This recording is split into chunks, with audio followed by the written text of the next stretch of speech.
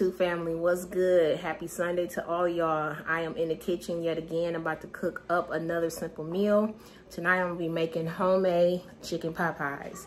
Yes, it's very simple, so let's jump into this video. I'm gonna show y'all what I got, the ingredients I'm gonna be using, and so let's jump into these ingredients. So to make it simple, I went to Meijer and bought 2 rotisserie chickens. It's already cooked. All I had to do was debone the meat off the bone and, you know, cut up the chicken. So this is about 2 cups. No, about 4 cups worth of chicken because I did shred them up pretty good. So yeah. Alrighty, I got 1 large sweet onion diced up here. You can use any type of onion that you want. It could be yellow onion or whatever, but we prefer sweet onions. So this is a large red sweet onion. Then I have about 3/4 of a cup. It's probably a little bit more of mushrooms. And I got 2 celery stalks that I did dice up here. 4 cups of frozen vegetables. I could have, you know, cut up the carrots or whatever, but I was trying to, like I said, try to make it simple for y'all. So here we go. 4 cups of mixed vegetables, 2 sticks of butter, so that way I can go ahead and make my roux. 3/4 cup of flour. This is optional, but I do got, you know, some shredded cheese here. You're gonna need about 1/4 of a cup of heavy whipping cream. You don't have to use this. This is, you know, truly, totally up to you, but I got my salt, my kosher salt, and my ground black pepper for, you know, taste-wise. My 2 bouillon, 2 bouillon cubes. And I'm going to be putting this in my pot with my chicken broth. This is some leftover chicken broth that I had when I made the chicken casserole last week. So I'm going to be using this. And this is about 4 cups worth combined together for the chicken broth. And then to make it even more simple, to use my pie crust, Pillsbury, I got 2 boxes of this because I'm going to be doing 2 pans of pot pies, and we like to have our crust at the bottom, you know, of course the top. So I got 2 of these, 2 come in the pack, as you can see. And then after I get my filling inside of the crust, or inside of the pan, not the pan, y'all know what I'm saying. I got the egg wash here, and this is what I'm gonna put on the top, so that way when I bake it in the oven, it can get that nice, you know, golden brown. So all right, so as y'all can see, I got the chicken stock over here. It's cooking with the bouillon cubes. Like I said, you want to put 2 cubes in there, and I'm letting that cook. This is on medium high. I'll make sure to put all that on the screen as well for you all. And then I'm just waiting for my 2 sticks of butter to get down a little bit more. Go ahead and put these onions up in there. You don't want to waste none, so make sure y'all get all y'all onions. Got this on high because our stove is a little slow. So you just want to go ahead and whisk this on up. Alright, so now that it is cooking down some, I'm going to go ahead and start adding in. Hold on, bud. That's my baby in the background. Go ahead and start adding some of this flour. And you want to add a little bit at a time.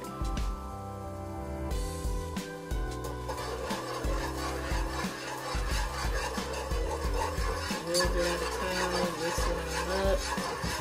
Be careful to not let it burn. Put that flour down some.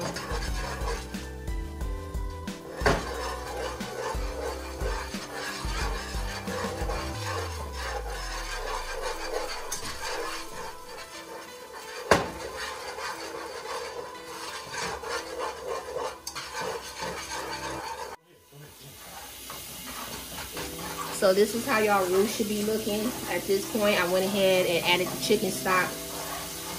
And then I added about 1/4, there you go, 1/4 of a cup of heavy whipping cream. And if you want to thin out your roux a little bit more, you can add more chicken stock. But for me, it really doesn't matter. This is, you know, this consistency is perfect enough for me. So this is how it's looking. Taste a little bit. Like that. And you can add like your salt and pepper, you know, to your liking, but I already did all that off camera, so.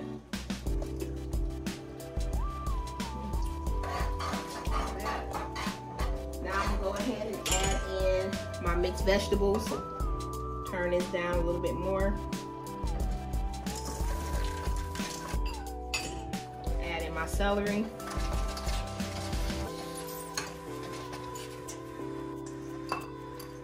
All of that.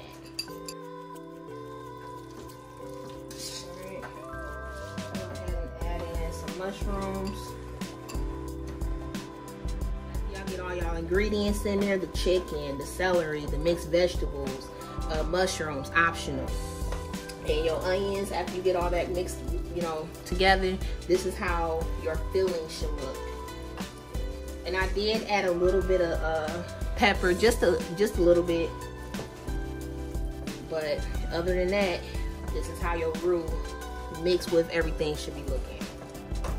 Alright, so while the filling is just cooling down, this is the crust that I'm gonna be using again. If y'all didn't catch it at the beginning, it's a pack of 2 and it's about $3 at your local Meijer or Kroger. All I did was just outline my pan. I have a third one over here.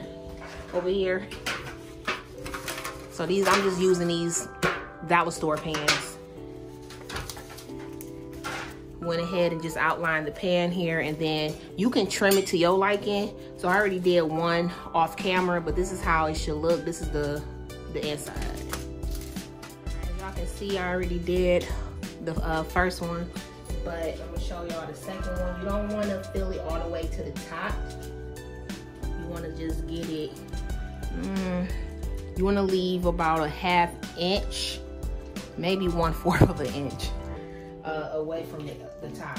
So don't fill it all the way to the brim, because you don't want your Popeye to be overflowing. Just filling this on up. So I got the first one completed. And I'm gonna show y'all how I top the second one. This is what it looks like when you pull it out the package. Since I'm just gonna toss this on the top, what I did for the bottom, I did put a little bit of flour on my chopping board. That helps this dough from sticking. So that's what I went ahead and did for the bottom. But just because I'm doing the top, I didn't, you know, put no flour or anything like that, because I'm about to layer the top of it. So you just cover it as such. Got my knife, trim the edges to your liking.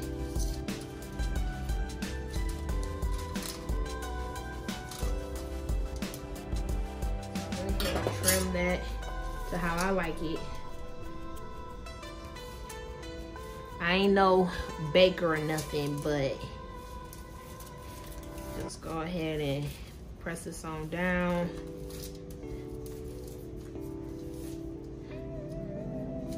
Form the edges like such.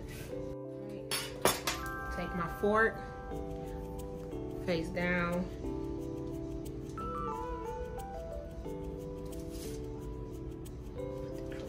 In there. My kitchen right now, standing next to this filling. This filling smells so good. Like literally, you can eat this by itself. But I ain't gonna do it. Trust me, this is so easy. If you just prep everything ahead of time, you won't have any issues. So I'm just gonna put my vents. This will help the heat to escape at the top.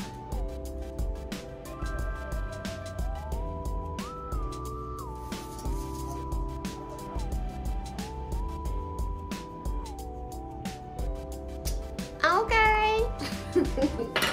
You see me. All right, now last part is the egg wash. So I don't have a little pastry brush or whatever, so I'm gonna have to use my fingers, which my hands are clean. But just want to go ahead and spread that on over like such. Like I said, this will help it to, you know, give it a nice golden brown. So make sure you have some egg wash. I know some people use butter, but I prefer the egg wash. Get all up in them edges. Massage that baby. All up in them creases. Get all up in there. Oh, there you have it. It's all prepped and ready to go in the oven. My oven was preheated to 350.